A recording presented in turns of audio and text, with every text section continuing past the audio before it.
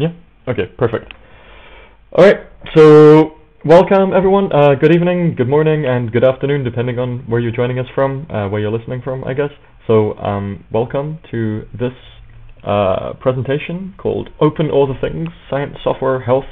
Um, whatever. It's just I don't actually know what this is going to be about, and I'm quite excited to hear from Dana Lewis here, who is joining us all the way from Seattle today. So Dana is an absolute leader in the field of sort of DIY science, and I'm very proud that she's joined us today, taking the time to join us. So she's the creator of the Do-It-Yourself Pancreas System, which I'm really looking forward to hear about, as well as the founder of the open source Artificial Pancreas System movement, which is hashtag OpenAPS, and is otherwise a passionate advocate of patient-centered, driven, and designed research. And with that, I'll stop rambling and turn off my mic again. And Dana, over to you. So thank you so much for being here. Awesome. Thanks, John, for having me on. I'm going to talk a little bit about open science, open software, open healthcare, and how that all comes together from my perspective. But I first want to talk with giving a little bit of context about diabetes. Most people don't realize that if you get diagnosed with a chronic disease, it's actually like being struck by lightning. You don't really have a way to prepare for it. And so it's very, very overwhelming, and there's a lot that you have to do. And there's a very clear before when everything was fine, even if you were getting ready to be diagnosed and you could tell that something was wrong, and understanding the after where you suddenly have to completely change the way you live your life. And in type 1 diabetes, people think it's actually easy because you're able to take insulin, measure your blood glucose, and go about your business. But what most people don't realize is that living with type 1 diabetes is a lot of work. In manual diabetes, you have to get data about your glucose, you have to have data about your insulin dosing, which might come from an insulin pump, and decide constantly what needs to be done. And this is also complicated by the fact that at any given time, food could be in your system, which kicks in about 15 minutes, whereas insulin itself, it has an action time in your body of 6 to 7 hours and peaks in 60 to 90 minutes. And so it's really complex and hard to understand the timing of exercise, which you can't really measure, and the effects of food and insulin constantly over and over again. So that's why diabetes is so much work, because several times a day, upwards of dozens times a day, you're having to make these complex decisions. And so the beautiful thing about putting a computer into the mix of this is that a computer can be taught to read this data every time there's a new data point, which happens to be every 5 minutes coming from the continuous glucose monitor, and it can read data from the insulin pump and decide what to do over and over again and make small changes about whether you need more or less insulin. And the human doesn't have to be paying attention all the time, and the human isn't having to make these large decisions with this huge margin of error. The human can intervene or do whatever they want, and the system will work in the background and kick in as needed. And so that's where I got into open source, and open source healthcare in particular, was developing a open source closed loop system like this that we call OpenAPS. And this is what it looks like today. You can see you've got an insulin pump and a continuous glucose monitor with a small computer, which is maybe what you didn't expect a computer to look like these days, but there's some great off-the-shelf hardware that can be used for projects like this.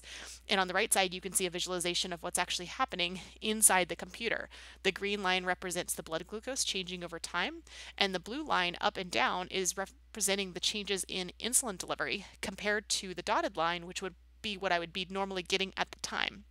And so what the system is doing over and over again is making predictions about what is likely to happen to the blood sugar, given the information it has about food and insulin and the timing effects of those, and making changes every 5 minutes or so to try to bring that predicted line into target range. And I was helped by people to make the system for myself about 4.5 years ago, and so it was a no-brainer for me to turn around and say, I want to make this openly available as well.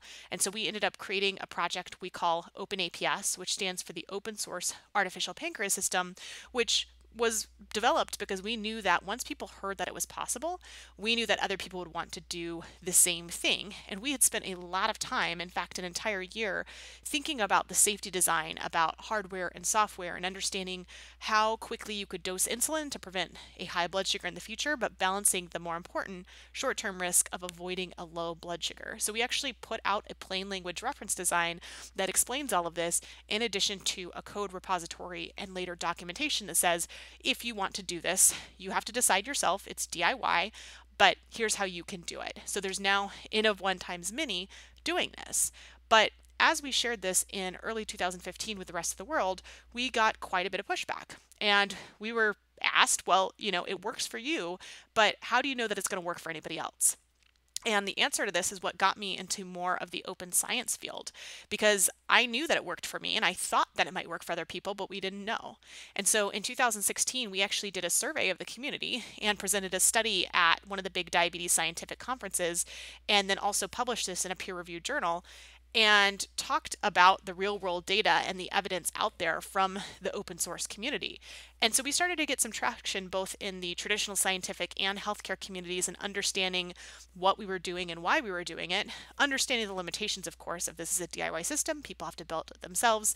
This is not necessarily something that's going to work for everybody, but for those who want to use it, here is more data and information.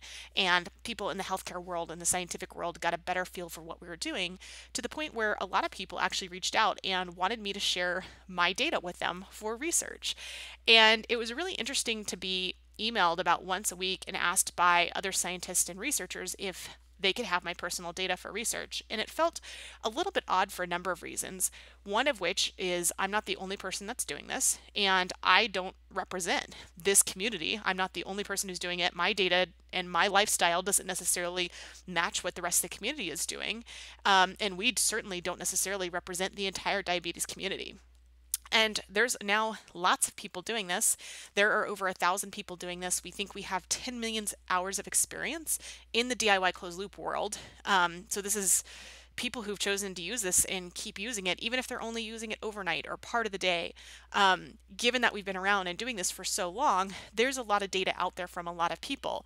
And so about a year and a half ago, a light bulb went off for me of there's got to be a way for us to gather some of this data in a way that prevents people like me from constantly being bombarded and asked for our data, but also to solve the problem of making sure that any data being studied about this community better reflects the actual community and isn't just a couple of one-off people who happen to be sharing their data individually. And so the solution we ended up using was working with a platform called Open Humans, which makes it very easy for individuals to donate and control their data and share it with projects. So one of the things we did was built a data transfer app. So individuals would be able to use the tool to anonymize their data and put it in Open Humans and decide to share it with a shared project like what we call the Open APS Data Commons. We then have a group who decides whether projects can access the data if they meet our criteria. And our criteria are not very hard or very complicated.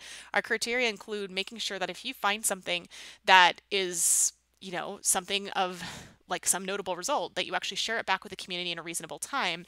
And the time frame is what is important to us. It's fine if you want to plan to go on and publish your results, that's fine, but we know the publication process can take a long time, and there might be something that is affecting individuals today. So criteria number 1 is if you find something, share it back with the community. You can still embargo it, go off and publish it, that's fine. When you do publish it, to make sure that also your publication and sharing of any insights based on our data is done in an open and transparent manner. Ideally, that would be through open source, open access publishing. That's not always possible for all research groups, so it can also be solved by making sure a version is available directly to the community by talking openly about the results, even if the final exact version, is behind a paywall, but making sure that data is available. And so as a result of making this data available to researchers, whether those are individual, non-traditional researchers as well as traditional researchers, I've worked with probably several dozen over the last year and a half or so, and it's been really interesting to see the varied response we get, because we get both people coming from the diabetes world who maybe have less technical expertise in analyzing data and building tools to work with data, as well as more traditional tech or computer scientists or traditional researchers from another scientific field who want to apply some of their ideas to diabetes, but don't necessarily know that much about diabetes. And so some of my takeaways have been that a lot of researchers are unprepared to really take advantage of all the data that we have available from the real world. And a lot of them also have varying skill sets where they might be really, really skilled in one type of, analytic tool or processing language, but maybe can't deal with any data that doesn't come in a perfect format. So we are also started, and I say we, but this was primarily me, started to create some tools to help address these challenges. And I actually put together a repository with some documentation and tools to help people start to work with the data, so that when I shared the data, I could also share a link to these tools to help people to begin to work with the data. And this includes everything from a basic script to unzip some gzip files and take the JSON data and put it into CSV, because an early barrier was that many researchers weren't prepared or able to work with JSON data, and they wanted to be able to open it in Excel, for example. So that script solved that problem. And also people wanted to have an early insight into what kind of data was there to help design their research. So we have examples of the 4 main data files and examples of what you can do with the data. And I've also written some scripts that show people how to pull out pieces of information into one file coming from separate files for analyses, which again, depending on your expertise, may sound really, really simple, but this was a big, big barrier for both more tech researchers as well as diabetes-based researchers in even getting to the data. So we've had to solve a lot with open source software to make open research and open science more accessible to more people.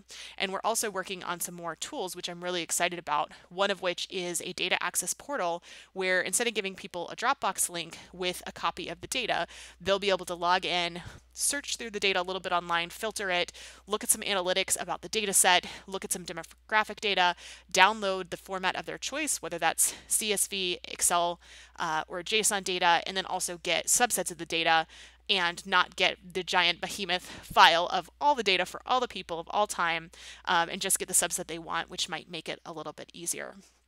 So there is a lot of research that's been done in the past. One of the critiques we get in our work is that, okay, well, you're doing this, but it's not in the peer-reviewed literature. Well, yes, it is. We have plenty of publications and plenty of studies to date. And yes, some of these are retrospective or observational. And we've got a variety of them that all show the trends in the same direction in terms of time and range goes up. The glucose outcomes all improve. And there's a number of things that you can cite if you're interested in that. But we've also been able to start to do some really interesting things with deep dives into the data. And here's just some screenshots that show kind of a variety of the studies we've been able to do, ranging from looking at outcomes data in the population to looking at social media activity and how that correlates with what this community is doing and seeing in terms of their healthcare outcomes, but also looking at deeper insights that we can actually learn out of the data and things that nobody thought was possible to study looking at type 1 diabetes before, because the closed loop gets rid of so much noise and because we've been able to develop all these new variables that we can track in real time over time. And that's because we have a computer that we can design and calculate this at X time frame over time for people. And so it's no longer relying on somebody to self-track or analyze this data on the go. It's their system does it for them. It uploads it into this data commons. It can be used for research. And so it really removes a lot of the burden on the individual living with diabetes. And so all of this combined, having built the system, having built the tools to enable this research, and having done some of this research ourselves, I get really frustrated when I hear somebody say, yeah, well, you're not a scientist, you're not a researcher, you're not a healthcare provider. I think in healthcare and the traditional academic world, we spend so much time focusing on what people are not and trying to get people to stay in their lane for a variety of reasons. And it can be really, really frustrating because I think, as probably if you're listening to this, you're an advocate of open source and open science, you understand that when we all pull together and share our skills and ideas, we can see a lot of movement in a short period of time. And what I like to remind people of is, no, maybe I or others working in this space are not traditional, engineer, programmer, scientist, whatever, but honestly, the moment somebody gets diagnosed with type 1 diabetes, you're handed a vial of a drug, which is insulin, that can both save your life, but also has the potential to cause harm. And you have to walk that tightrope and balance that. And so from day one, a person with diabetes does become a scientist. They're constantly hypothesizing and experimenting and figure out what works well for them and figuring out how to incorporate in their life.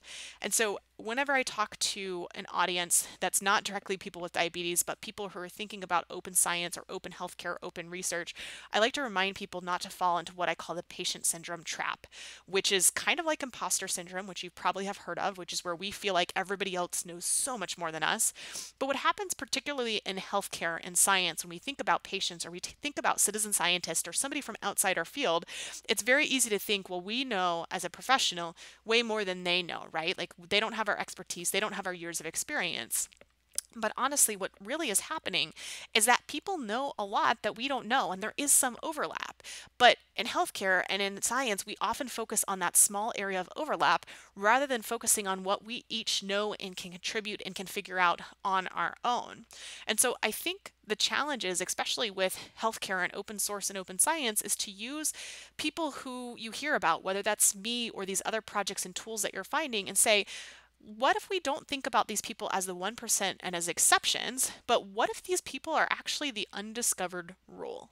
And I think a lot of things would change if we say, what if we're the undiscovered rule? How should we work with them? What should we do in order to encourage more in terms of providing resources and prioritization and mentorship and support? And I also think it's really interesting to see what happens when we actually enable people, whether that's patients or citizen scientists, to prioritize the research and designing solutions instead of just getting them to give input at the end like a focus group.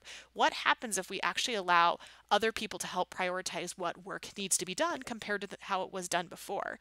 And I also think it matters that we surface and share resources openly to anybody, regardless of role of credentials. And I specifically say resources because sometimes it's funding, but it's not always funding. Sometimes it's data. It's about, like we have done, making data available and not limiting it to people, who are a tenure track professor with this size lab and this much funding and this grant in order to see the data, but saying, look, if you meet our basic criteria, which you could do as a citizen scientist or as a traditional researcher at any level in your career, what can be done, how can you do it, and how can we work together to get to that shared outcome? And so, one of the final things I just want to point out is just the difference in the process and the style of research. Because I think it's really, really common to want to research something that's polished and done, and it's something that we can really get our arms around and understand. But that's kind of like what happens with traditional innovation, and there's a lot of insight that gets overlooked. And so, I would rather you start earlier in the process and understand the basics, the bare bones, the pieces that are coming together. With our closed loop system, I actually didn't set out to build a closed loop. My original goal was to make a louder alarm. And once I got my data from my glucose monitor, I was able to make a louder alarm, but then I was able to make the prediction algorithm that then became the backbone of OpenAPS. And so that louder alarm and accessing my data was my skateboard. And then my scooter was that first closed loop that I built. And then other people came along and have helped evolve it at every stage. But we're able to do so many more things with my self-driving car or open source artificial pancreas because we took all those steps and we learned along the way and we got help from other people instead of waiting and saying, wait until we're done. You can't contribute till we're done. You can't research until we're done. So I encourage you to think about how with open science and open healthcare and open research, we can think differently about the timelines as well as what we're doing differently. And my final piece of advice to think about, and my recommendations to people when they're thinking about open science and open research, is specifically that you don't know what you can do until you try. And I've seen this to be true with so many researchers that I've worked with, where they come in and feel like, okay, I've never done this before, therefore I can't even try. But the reality is there's a lot of tools and support out there, me included. If you want to work with my data set, I'm happy to help you figure out how to analyze the data, but I can't do it for you. Otherwise, I'd be doing it. You have resources and insights and ideas, and you might have to do something differently or do something new, but you absolutely can unless you don't try. So trying is key. And number two is recognizing that anything is better than nothing. And so don't wait until you have, the perfect data set or the perfect tool to analyze the data set, or in a couple of weeks or months or years.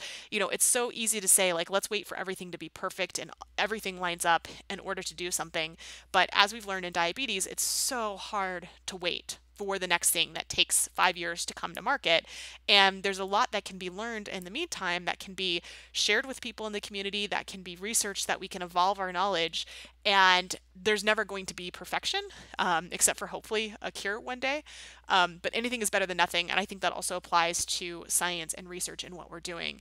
And the other thing is remembering that small iterative changes are multiplicative. And so it's not 1 + 1 = 2, but 1 and then you have a 3. And it makes a really, really big difference if you start and keep going, and you'll see a snowball effect on that. So with that, I can take questions, and you're welcome to follow up with me anytime. You can see my Twitter handle is at Dana M. Lewis. My email address is dana@openaps.org. Like I said, I would love if anybody listening to this is interested in checking out our data set and wants to work with it. If you want to PR tools back to my tool repository and help us make it better, anything like that would be great, but I'm also happy to chat anytime about open science, open research, and open healthcare. Thanks for listening.